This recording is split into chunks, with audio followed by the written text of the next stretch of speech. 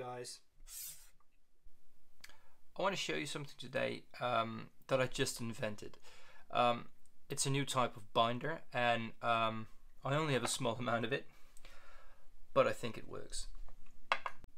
So I'm going to show you two examples of PG7, the famous phthalo green that is notoriously hydrophobic.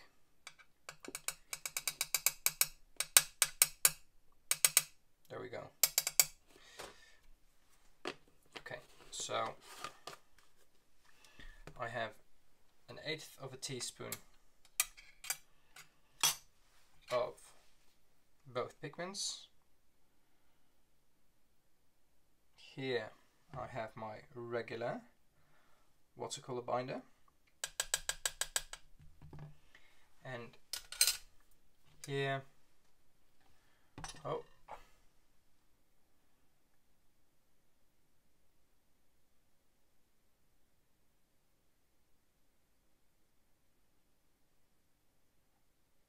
I have my new watercolor binder. So I'm going to mix them both for you, just with the palette knife, to see what happens. So regular, new. This is regular, and as you can see here, it kind of just, the pigment stays on the binder and it rejects it, right? A mulling helps, and working it a lot helps, but looking at this binder here, as you can already see in the color,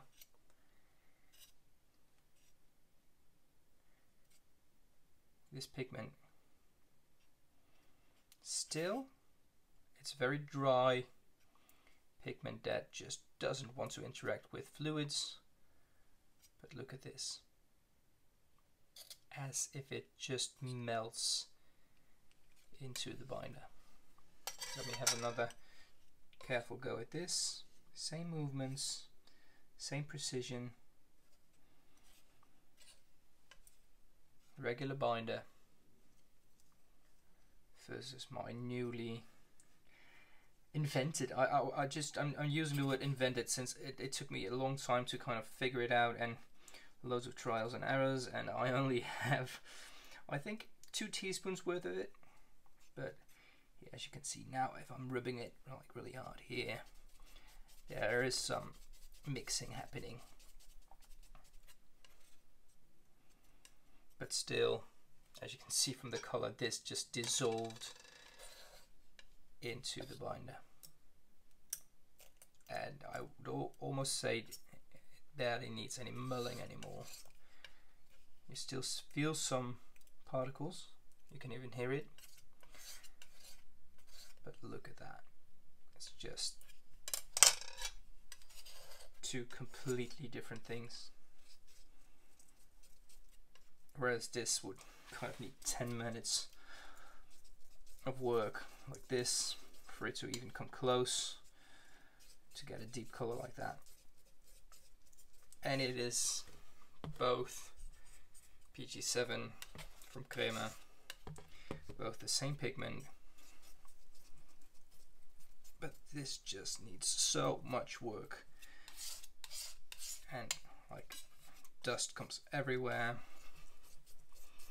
before it even gets as deep and as close as this, because it keeps, you can't see it, or you can see it on camera a bit here, but there's like a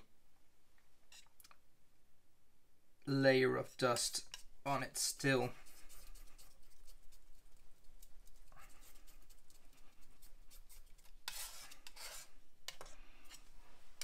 And this is beautiful.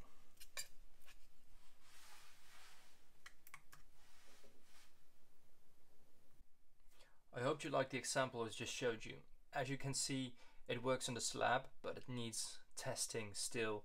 How it dries, how it swatches compared to my regular binder.